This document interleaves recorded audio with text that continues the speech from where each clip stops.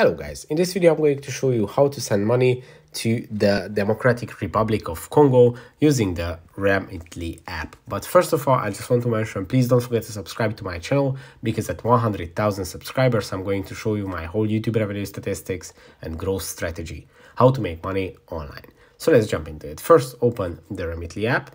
Then go to the home page, and on the home page, on the top left corner of the screen, you are going to see this flag where you can type in the recipient country's name, in our case, Democratic Republic of Congo. Just tap on it and it is going to open up the transfer page where you have to tap on the Get Started icon. And here on the top, you have to type in the amount of money that you would like to send.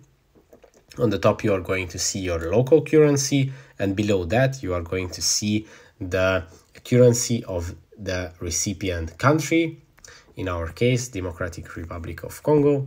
Then just tap on Continue, and here you are going to see the delivery methods that are available for the recipient country. Here we have cash pickup or mobile money.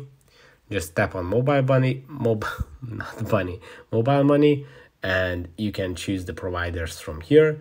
There is Orange Money, but you can choose other options as well. If you go to cash pickup, here you have to type in the recipient's name, then tap on Continue. You have to type in the phone number of the recipient. I'm just typing in a fictional phone number, which is not valid. So let's see how many characters do we need. Please enter a valid phone number.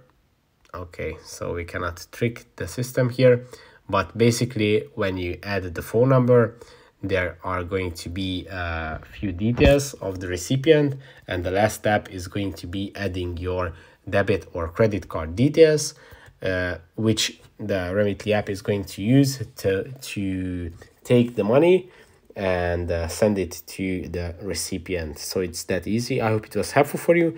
Don't forget to subscribe, and see you in the next one. Bye bye.